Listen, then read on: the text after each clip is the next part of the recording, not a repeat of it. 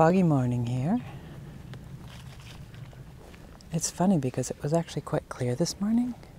It's just starting to just spit a bit, just a little sprinkling, not a lot. But I think we're supposed to get a little bit heavier rain today. It actually feels like spring again today. If I just were popped down here today, I would have to guess it was early April, late March. And can you see through the fog the rise of the hill in the distance? And the gulls out having their morning breakfast. Of course, Algae, determined as ever,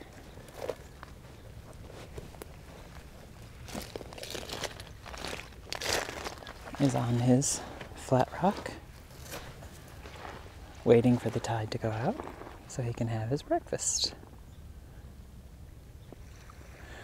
Again, I've said in other vlogs that I do love the sea when it's like this. Sure, the view disappears somewhat because you can't see out as far into the sea, but there's a beautiful mystery to seeing across to the neighbor's house on the point, and then beyond it's just a white blur. And if I had to guess, I bet in another few hours they will also disappear, and we'll get that quiet calm that often envelops this place when the fog really rolls in. It really affects the sound here. Well, here we are in 2021, and new year, new dreams, new hopes. And what I really think, oh, there's some whelk casings.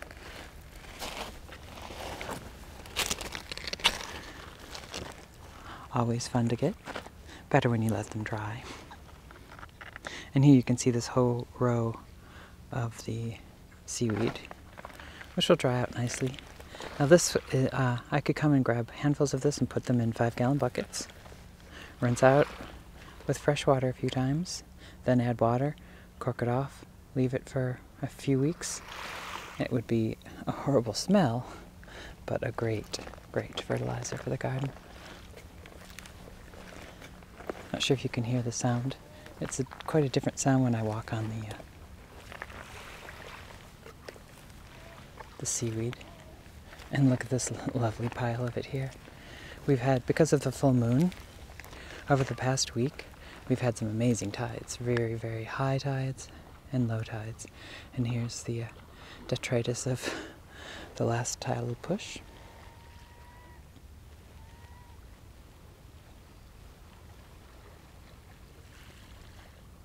I hope you can hear the sea. Let's walk out into it a bit.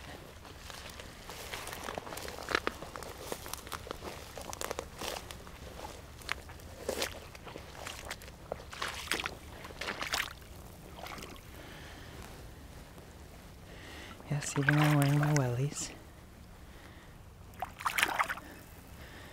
And it is winter. I still need to walk out into the sea. Oh, I think I can start to hear the rain coming, which means we'll have to go inside.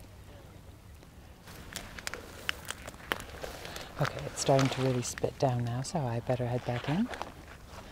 Starting out 2021 with a simple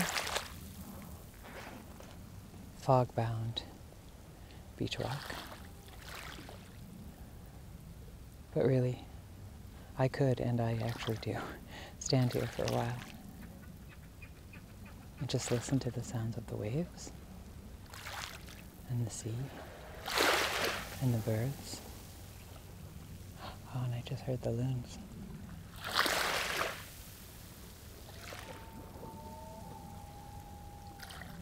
Okay, on to more of whatever this video shall become. So as part of my move towards trying to do more art this year, I'm going to be using besides sketching and actual sketchbooks, which I often do, I also sometimes I have a little Surface. It's one of the original Surfaces. I think it's Surface 3. It's a little Microsoft tablet. It's a horrible computer, I'd never recommend it. But for a digital sketch pad, it's great because I can just start sketching. So I've started to do here, and I can take it outside and sit by the sea and sketch digitally, and then I can transfer it easily to my other computer with my better drawing tablet. So let's go sit on the steps and sketch for a while and watch the sea. Let's go. Come on, let's sit on the steps. This is actually a great place to sit and sketch. And I often sit here with my actual physical sketchbooks as well, but it's kind of nice with my digital tablet. So let's just sit down and have a little sketch. Okay, as we sit here, I thought I would try something new. I'm going to have the screen of the Foggy view available, as well as the sketch that I'm making. Now remember, this is sped up quite a bit, and as I start with any sketch, I usually start with shapes and other just kind of really rough sketch. The benefit of using digital drawings is I have 3 or 4 pages open, or layers of the same type of paper, and then I do a rough sketch, and then by having a second layer open I can start putting in pencil details and shutting off the rough sketch underneath. But that gives me the freedom of movement to be really rough and messy with the original sketch. It's nice to have the layers shut off. And then I also go in and at this stage, as this is just a study, not a final piece, I'll start defining the pencil more, and then I'm putting in more colors with I like to use chalk at this stage just to get colors, and you probably noticed the little series of colors on the side. Color is really important to me, so often in the sketching stage I'm picking out color palettes for a final painting just to give me the choice of how I want the colors to work then. So that often informs what color dresses and things are. I'm curious if you do like the idea of when I share my art, having it this way where you can see a view in the background as well as having the sketch. But I think overall this first sketch is pretty good. I'm rather chuffed with this sketch. I think it's quite nice. Now just to talk about what I hope to be going forward this year. I want to be doing more artwork, and I want to try to do more finished pieces each month, and I want to share that with all of you.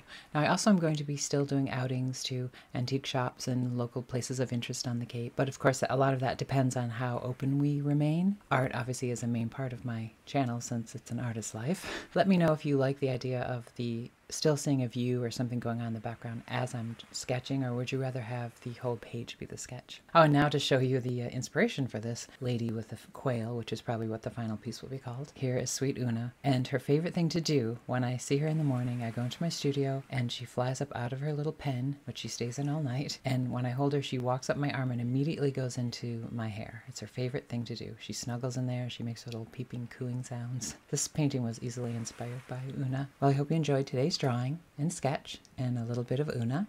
So now let's head outside and end today's video.